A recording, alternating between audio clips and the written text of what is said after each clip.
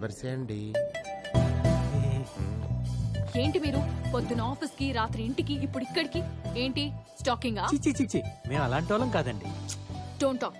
నేను ఇక్కడ ఉంటానని మీకు ఎవరు చెప్పారు? హే, రాత్రి మీకు బీర్లు ఇచ్చాక పొద్దుటే ఇక్కడికి వస్తే matter settle చేసేస్తానని ఇస్నే Bola. Please madam, రోజంతా కష్టపడి పనిచేస్తే నెలాఖరక్కని జీతాలు రాని జీవితాలమై ఆ పైసా బోలేతో కైసా. My decision is final. క్యా బాత్ కర్రా మేడం? ఇదే తప్పు మీ బాబీ చేస్తే దానికి ఎంత పెద్ద శిక్ష విధిస్తారో చెప్పండి. సీను గారు, బాబీ ఎవరండి? ఇస్కా కొత్త అండి. ఓ excuse me madam, order please. Yeah, I'll have one gluten-free thin crust pizza, extremely thin crust, and I want you to add nice black and green olives, and I also want you to add a lot of jalapenos and less cheese. I want a lot of asparagus in that, and as I already told you, add some cashew chips and a lot of jalapenos. వెళ్ళి ఇంకొక అతను పంపించు. Thank you sir. Hey, అతను ఎందుకు పంపించావు? అతను కొత్తోడండి. వాళ్ళు పాత uniform ఇచ్చారు, తను కొత్త షూస్ కొనుక్కున్నాడు. ఆర్డర్ తీసుకునేటప్పుడు తన చేతులు వణుకుతున్నాయి. తేడా వస్తే ఉద్యోగం పోతుందన్న భయం ఫేస్ లో క్లియర్ కనిపిస్తుంది. Order please. అతను కొత్త? Yes ma'am. సరే, మళ్ళీ పిలుస్తాను. Thank you ma'am. ఇంత షార్ట్ టైంలో ఇన్ని డీటెయిల్స్ నీకెలా తెలిసాయి? Human I 576 megapixel ma'am. మనిషి దాన్ని వాడటం మానేసి 16 మెగాపిక్సెల్ కోసం సెల్ ఫోన్ వాడుతున్నాడు. చా, నీ కళ్ళు అంత పవర్ఫుల్లా? సరే, ఈ రెస్టారెంట్ లో ఎన్ని టేబుల్స్ ఉన్నాయి చెప్పు. వినేవాడు ఉంటే ప్రతివాడు ఇలాగే ఫిలాసఫీ చెప్తాడు. Total area 4570. 11 tables, 44 chairs. 35 customers, 20 male, 15 female. 9 waiters.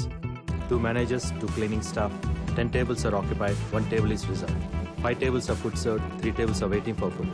ఒక టేబుల్ బిల్ కట్టలేదు, ఒక టేబుల్ ఫుడ్ ఆర్డర్ చేయలేదు. Bill counter is in the left side, hand wash in the right side. Me friends నన్ను చూస్తున్నారు, వాళ్ళని నలుగురు కుర్రాళ్ళు సైడ్ కొడుతున్నారు. ఇప్పుడు మీరు నన్ను చూస్తున్నారు. కనిపించేది ఓకే, కనిపించింది కూడా చెప్తావా?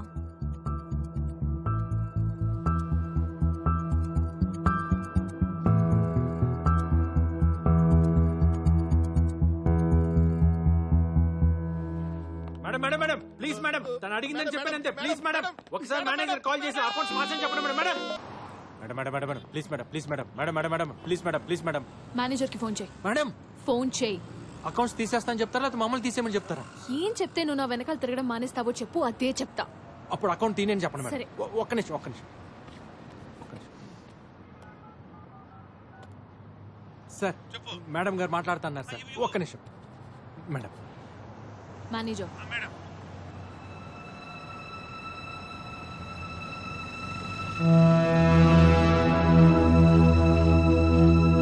థ్యాంక్స్.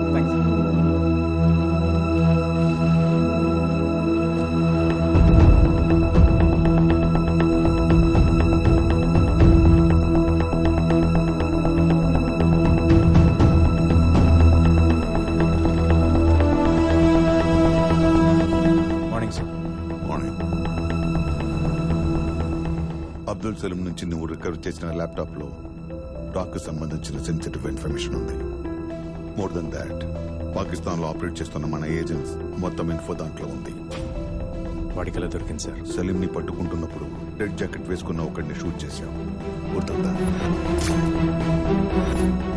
వాడు రా అనలిస్ట్. ఆ ఇన్ఫర్మేషన్ కోసమే సలీం అక్కడికి వెళ్ళాడు. బట్ ఈ ఇన్ఫర్మేషన్ ఐఎస్ఐకి వెళ్ళిందో లేదో ఇంకా తెలీదు. వెళ్ళలేదు. ఇన్ఫర్మేషన్ వెళ్ళుంటే ఈ పాటికి మన ఏజెంట్స్ క్యాప్చర్ అయి ఉండాలి. అలా జరగలేదంటే ఇన్ఫర్మేషన్ ఇస్ సేఫ్. రేపు సలీం ని కోర్టులో సబ్మిట్ చేయమని ఆర్డర్స్ వచ్చాయి. It's too dangerous sir. ఈ సీక్రెట్స్ తెలిసిన సలీం ఒక్కడే. సలీం దగ్గర మనకు తెలిసిన విషయాల కన్నా వాడికి మన గురించి తెలిసిన ఇన్ఫర్మేషన్ డేంజరస్. అవి తెలుసుకోవాలంటే వాళ్ళకి సలీం ప్రాణాలతో కావాలి.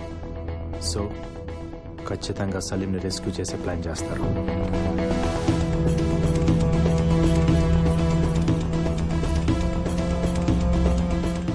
రేపు కోర్టుకి తీసుకెళ్లేటప్పుడు సలీం ని రెస్క్యూ చేయబోతున్నారని ఇంటెల్ వచ్చింది. డేంజర్ ఉందని తెలిసి కూడా కోర్టుకి ఎందుకు సార్ తీసుకెళ్తాం? దీనికే భయపడితే ఇంకా దేశాన్ని ఏం కాపాడుతాం? ఏ రూట్లో తీసుకెళ్తున్నారు? రూట్ మ్యాప్ ఫైనల్ అయింది. తిహార్ జైలు నుండి కోర్ట్ 15 కిలోమీటర్స్ డిస్టెన్స్లో ఉంది. ట్రాఫిక్ మొత్తం కంట్రోల్ చేసిన కోర్టుకి రీచ్ అవడానికి 20 మినిట్స్ పడుతుంది. ఈ 20 మినిట్స్ మనకు చాలా ఇంపార్టెంట్. తిహార్ జైల్ దగ్గర కోర్ట్ సరౌండింగ్స్లో హెవీ సెక్యూరిటీ ఉంటుంది కనుక ఆన్ ది వేలోనే ట్రై చేస్తారు సార్. ఆన్ ది వేలోనే మన ప్లాన్ ఇంప్లిమెంట్ చేయాలి. వాడిని బయటికి తీసుకురాకండి సార్. తీసుకొస్తే తర్వాత బాధపడతారు. I have orders to follow Arjun. It's up to you to decide sir.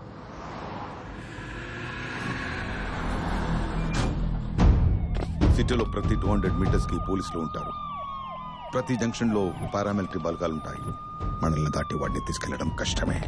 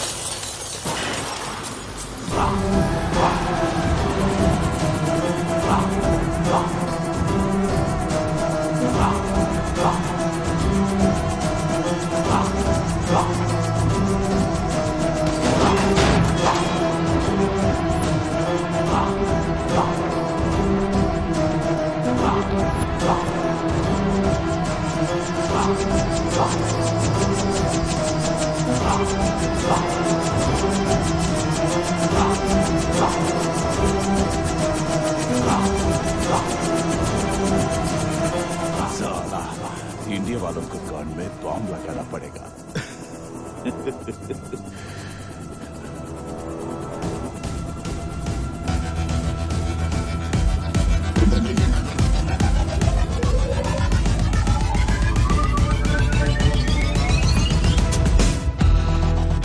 साला बस अगर मुझे कुछ हो गया तो हिंदुस्तान में आग लग जाएगी.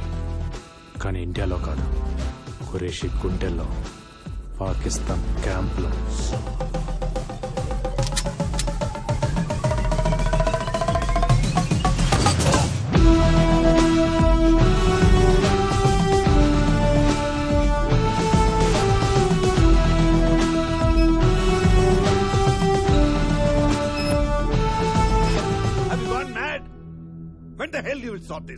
వాడెందుకు సార్ మనకి? బతికున్నా కూడా నిజాలు చెప్పడు. వాడిని విడిపించుకునేదాకా ఖురేషీ ఊరుకోడు. ఇంకో తాజ్ హోటల్ క్యాప్చర్ చేస్తాడో లేదా ఎయిర్ బస్ హైజాక్ చేసి వాడిని వదలమంటాడు. వాడి ప్రాణాలతో మన పబ్లిక్ ప్రాబ్లం, తప్పించుకుంటే పాకిస్తాన్ లో ఉన్న మన ఏజెన్సీకి ప్రాబ్లం. హోమ్ మినిస్టర్ ని, మీడియాని, హ్యూమన్ రైట్స్ వాళ్ళని కన్విన్స్ చేయడం ఎంత పెద్ద ప్రాబ్లమో అర్థమవుతుందా నీకు? నాకు ఇండియా ముందు ఇవన్నీ చాలా చిన్నవి సార్. తప్పించుకోవడానికి ట్రై చేశాడని అబ్దుల్ సలీంని, తప్పించడానికి ట్రై చేశాడని వాళ్ళని ఆర్మీ చంపేసిందని చెప్పండి. ఖురేషీ తప్ప అందరూ హ్యాపీగా ఫీల్ అవుతారు.